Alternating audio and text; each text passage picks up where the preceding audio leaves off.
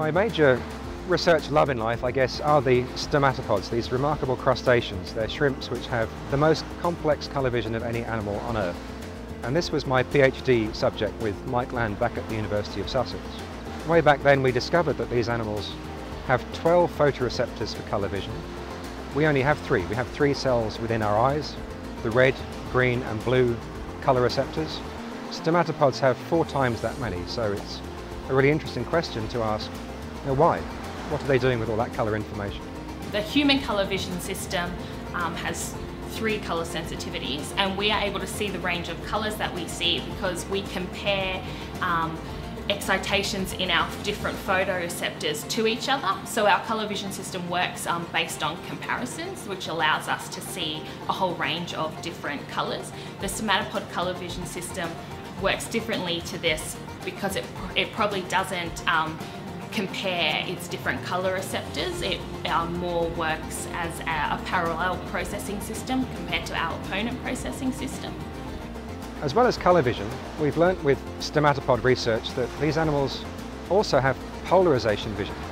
Now humans can relate to that when we put on polarising sunglasses to remove the glare from the road or to remove the glare from the surface of the ocean.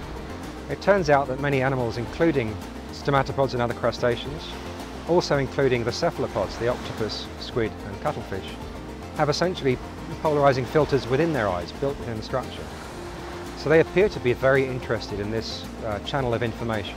What I'm trying to answer is the question of what are the stomatopods, the mantis shrimp, are using their circularly polarized vision for. It's a very unique ability that we, as much as we know, exists only in these stomatopods, and we don't really know why do they need to see circularly polarized light.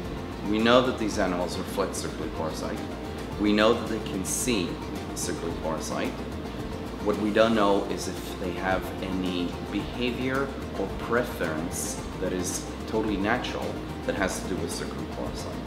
So what I wanted to show is, or to find, is a single behavior, something that they are going to do completely naturally that depends only on circularly polarized light. So what I did here was, after many iterations, is work on a setup where we have really 2 burrows, where one is showing unpolarized light and the other one shows circularly polarized light, and there's absolutely no other difference between these 2 burrows other than this polarization.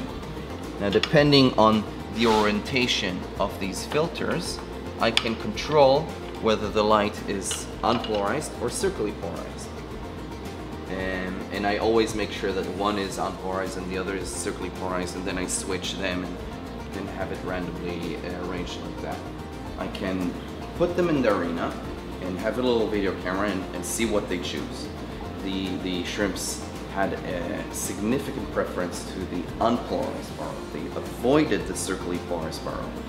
And the story that we can see behind this is because they're so aggressive, it makes sense to avoid occupying or trying to occupy a burrow that already has an animal in it. This is a peacock mantis shrimp, the poster child for all mantis shrimp. We collected him from Stradbroke Island just a couple of weeks ago. He was in between 2 rocks, and we managed to put the net at one end and scoot it through, and it shot into the net and we brought it back up. It has so much stuff growing on it. Yeah, I know. I've literally never seen that before. Yeah, yeah, no. Like on the front and everything. Like gooseneck barnacles.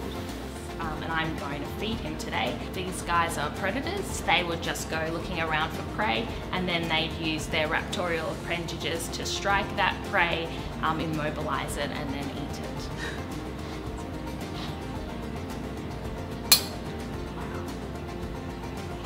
Justin Marshall is a really nice supervisor. He just takes good care of the students and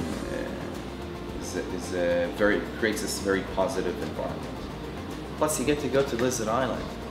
We work together a lot, and we always are discussing our ideas, and we have really good collaborations with even people overseas. So we meet up with them in the field and talk about our research and our ideas. So we have a pretty good community, I think.